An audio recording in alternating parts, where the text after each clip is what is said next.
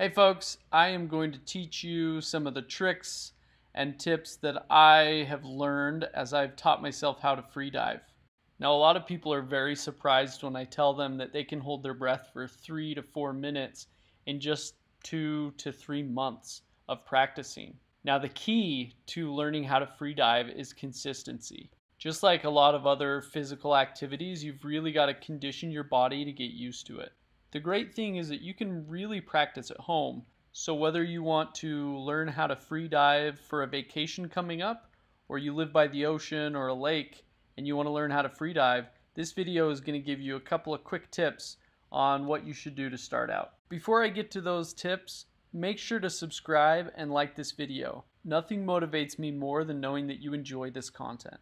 Okay, the first tip that I'm going to give you is a tip that I wish I would have had when I started out. And that tip is to relax. The more relaxed you are, the less oxygen your body's going to be using in a resting state. A lot of freedivers even learn how to meditate really well so that they can use less oxygen as they're preparing for a good free dive. Okay, for the next 2 minutes, be sure to relax as I set this video up. Okay, we are on the paddleboard again. There are some ginormous waves, so we're kind of hugging the side of the reef here so that the waves don't hit us. But we're going to try to do some free diving, and there are some massive surf waves that are pretty darn fun to watch. Vera wants to go and body surf in them, but we'll have to find some smaller ones. Those are a little big for us. What do you think, fam? Good day? Gray? Good day? Should we swim with some turtles? Okay, let's do it. The water looks pretty darn clear. Excited about that. We've got some sun and some entertaining surfing to the side of us.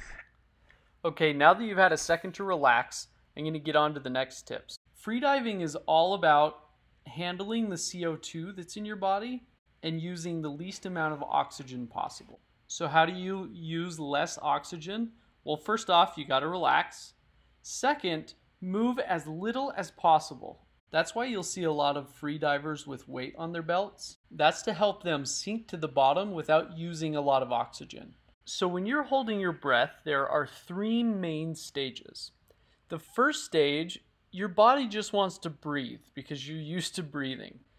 Partly it's because you've got some CO2 that's starting to build up, but it's also just a habit. But don't worry, because your body still has quite a bit of oxygen. If you push through that phase and continue holding your breath, you're going to get to the next phase where your diaphragm starts to contract. It's really weird, and it's a physical reaction that happens where the CO2 is starting to build up and your body's telling you, hey, it's time to breathe. Now, there's still a lot of oxygen in your body at this point, but you'll start to feel uncomfortable, and you'll actually see your chest compress and expand as your diaphragm is trying to force you to breathe. But you can teach your body to elongate these stages. Now, if you continue even past that stage, you get to the next stage, which is when your spleen starts to release oxygen-rich blood. A lot of freedivers experience euphoria when that oxygen-rich blood hits their brain. Now, I don't recommend anybody try to get to the third stage without help from some sort of freediving professional. Okay, so let's get back to some of the tips. Let's say that you're in the water. The first thing you want to do, again, is relax. Be breathing normally for about 2 full minutes. One thing that helps me is I like to count 30 breath cycles. So I inhale slowly and exhale even slower. And I count that as 1. And I count all the way to 30. That will usually take me at least 2 minutes. Now, when you are ready to dive, a lot of people have different techniques that they follow. Some will take 1 breath, let it out all the way, take another breath, and then dive. I actually like to just go straight into my big breath because I feel like the other breaths just stress me out a little bit. So let's talk about how you can take a large breath. The first thing you're going to do is imagine that your body is a bucket and you are filling it up with air. And you fill it up starting from your belly button and you go all the way into your shoulders.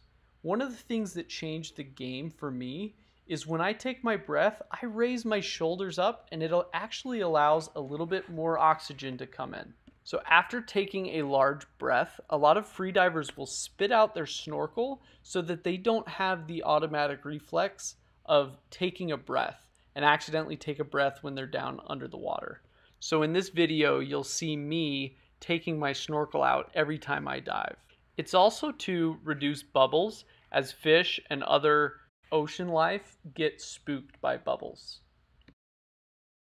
Well, it's another beautiful day.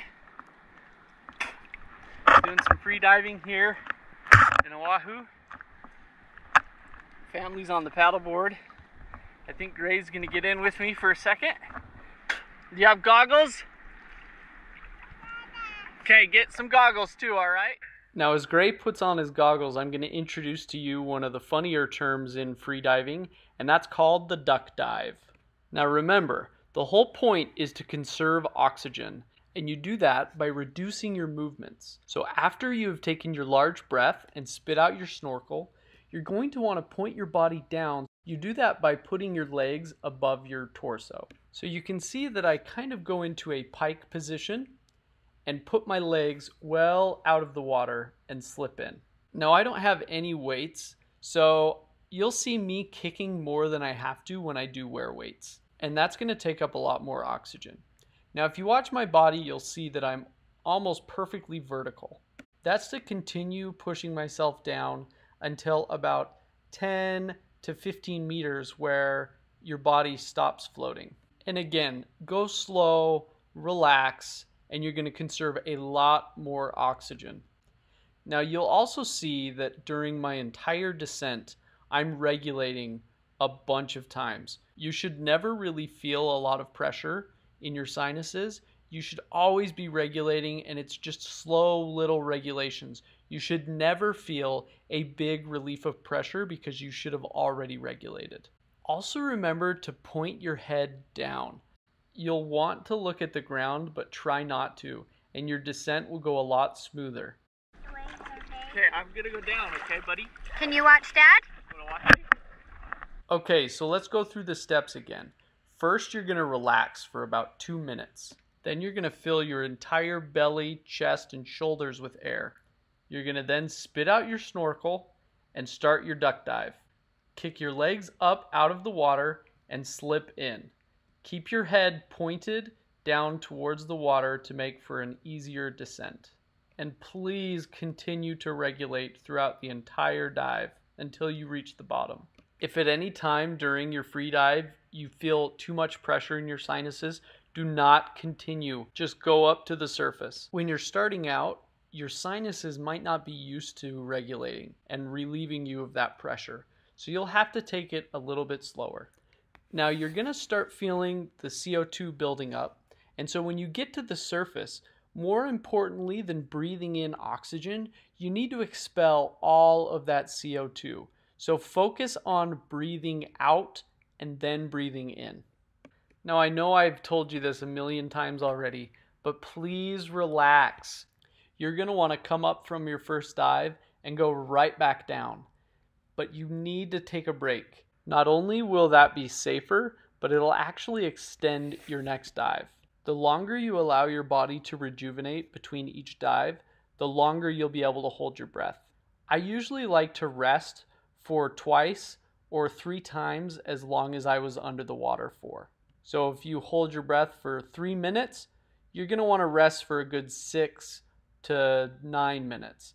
If you can hold your breath for 2 minutes, you're going to want to rest for at least 4 minutes. And I know being patient is hard when you know that you've got all this wildlife below you that you want to experience. Those are the tips that I wish I would have had when I was starting out. What are some others? Comment below any tips that I missed. Also be sure to subscribe Nothing motivates me more than knowing you enjoy this content. And remember, please be safe out there. It's not something you're going to pick up in one day, so please be patient. If you can practice every single day and be consistent, you'll start seeing a lot of progress. I'm excited for you to start freediving. Be sure to send me any videos or content, tips, anything that has helped you learn how to freedive. It's an awesome world under there. Enjoy!